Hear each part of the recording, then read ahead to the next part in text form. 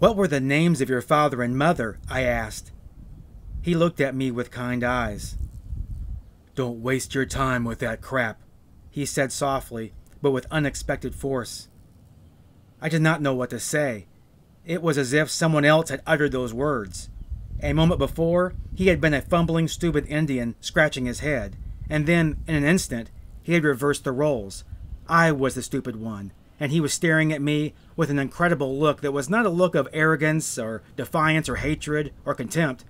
His eyes were kind and penetrating. "I don't have any personal history," he said after a long pause. "One day I found out that personal history was no longer necessary for me, and, like drinking, I dropped it." I stared at him, trying to detect the hidden meanings of his words. How can one drop one's personal history?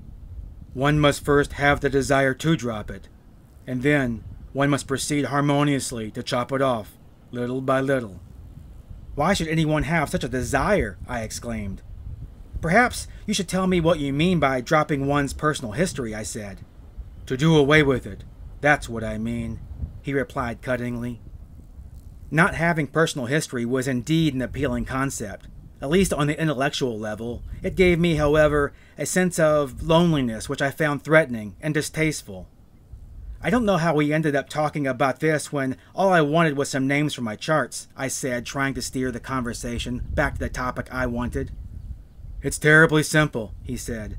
"The way we ended up talking about it was because I said that to ask questions about one's past is a bunch of crap." He slapped his thigh and laughed with great delight. "It is best to erase all personal history," he said slowly, as if giving me time to write it down in my clumsy way, "because that would make us free from the encumbering thoughts of other people. Little by little, you must create a fog around yourself. You must erase everything around you until nothing can be taken for granted, until nothing is no longer for sure or real. Your problem now is that you're too real. Your endeavors are too real. Your moods are too real. Don't take things so for granted. You must begin to erase yourself." "What for?" I asked belligerently. "You see, we only have two alternatives.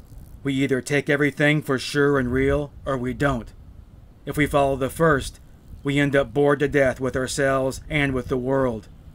If we follow the second and erase personal history, we create a fog around us, a very exciting and mysterious state.